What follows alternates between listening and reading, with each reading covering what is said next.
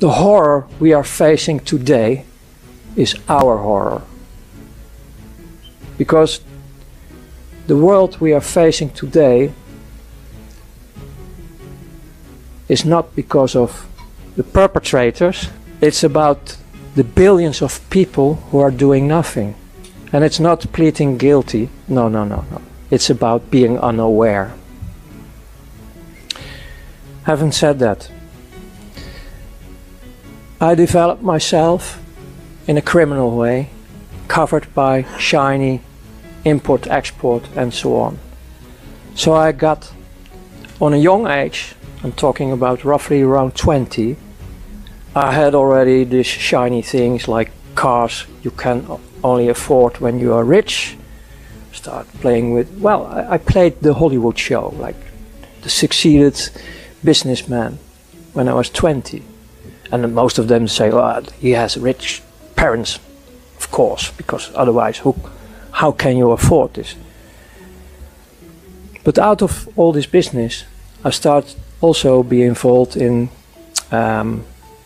currency trading, black money. So I started to be making a little bit of business with money. And then one of the guys in Brussels, who was one of my partners in dealing with currencies, said, hey, you run around the clock daily with all your business and activities. Why don't you go into money trading?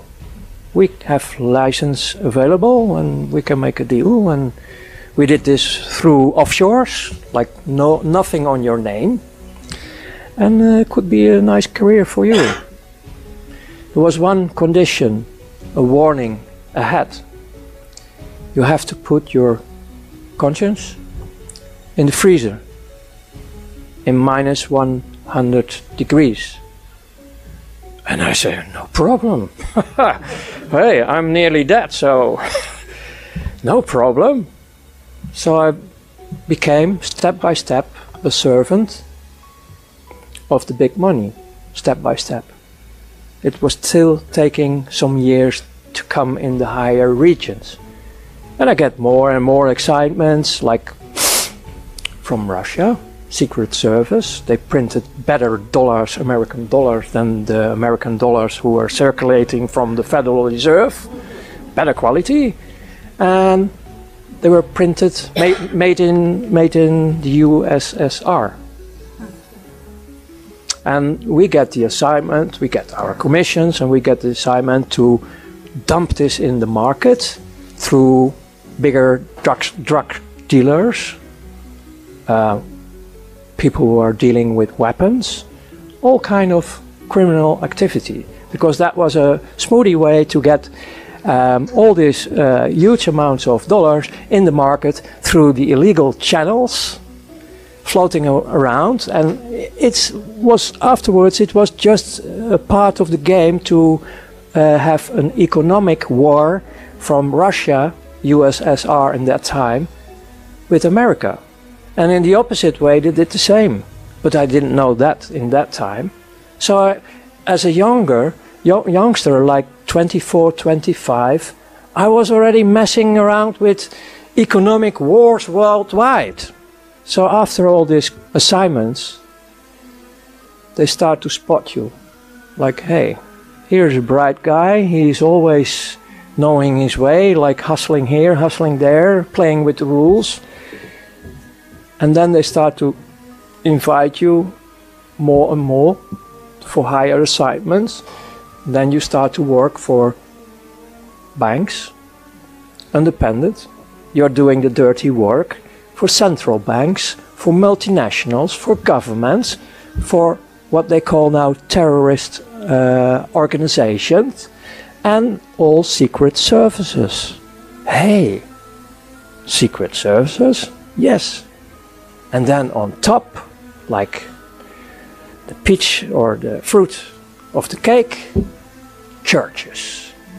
Wow, you get the whole palette where the money floats, the big money. And you get the invitation to join in these circles to move all the money they want to move worldwide. To start wars, to start all the misery in this planet. Because there is nearly no misery on this planet in a natural way. Most of them is created. Because they keep the system running, because it's a dualistic system. They make the money only because when it's dualistic.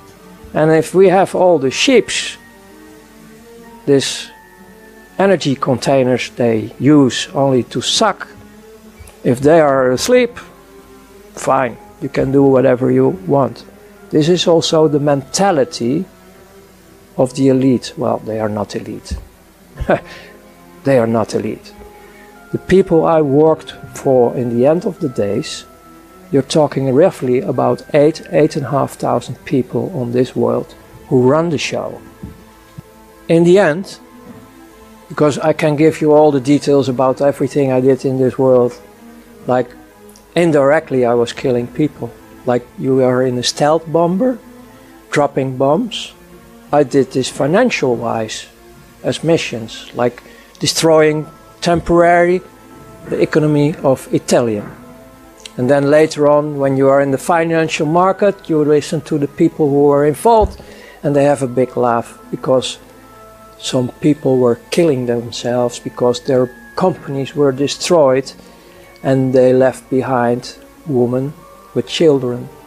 And we have only a laugh about it. We joined it. That's the world I come out. My turning point was that I was so good in everything I did with my team that I was, in their opinion, ready for the last stage. To be invited in sacrifice of children. That hits me. That was really going through my bunker. I couldn't handle it. It was hitting me like hell. I didn't go there. And I started to malfunction. And my whole career falls apart. And the last point I want to give you is, if we want to have liberation, don't look at outside anymore. The change will be from inside. We, the people on this planet, have to choose different. Saying we don't want this anymore. It's enough. We can decide for ourselves to stand up, to be as one again, unity and diversity, and we can cooperate worldwide with each other. And tools for this are there, because one of the main tools you need to transform is the financial, monetary, banking system I was coming out. The tools are available, like healthcare, energy, everything is already available on this planet. The only thing we have to do is connect with each other, unite with each other worldwide and say no more. Stand up, be the change yourself. And we will be liberating ourselves and our planet. And I can promise you, really promise you, because I have still a lot of contacts worldwide, the most still in the prison system, the dark forces around them,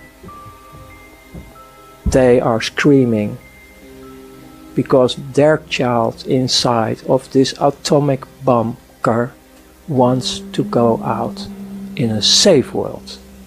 And we can create this safe world for these heavily damaged children. So thank you. Wow.